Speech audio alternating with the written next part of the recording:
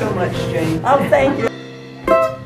I wanted to ask how many of you women use your maiden name in the middle when you sign things or when you identify yourself? Anybody? A few of you?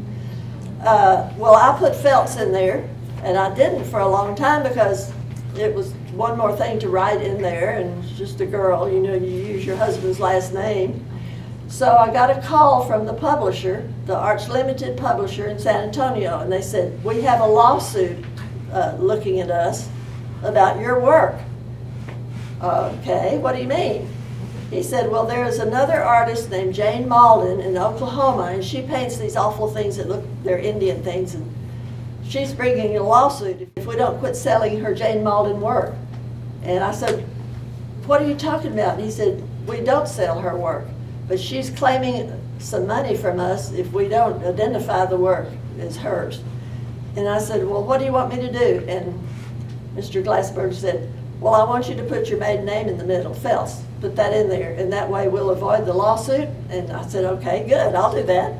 So we started after a certain period of time. All the new prints that were made, thousands, had Phelps in the middle for identity. So in New Braunfels, I was working a lot of times for the Sophienberg Museum there, and I painted their huge poster images every year for 10 years that were used on posters and shopping bags and everything else at their German market. And one of the things, they had a party to unveil the one I did that year, and down at the bottom it's signed Jane Phelps Maiden. One of the officers of the museum came over and she said, Phelps? And I was standing there and I said, what do you mean? She said, do you know Dr. Phelps? I said, I know some, yeah, a couple of them. Why?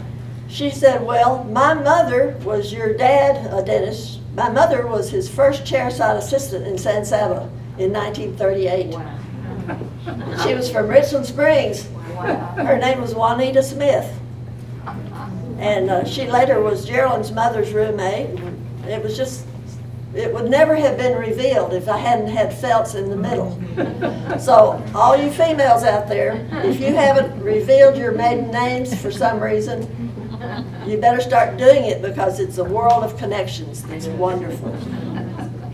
Can you understand how that made me feel to think, all because of a lawsuit that almost didn't happen?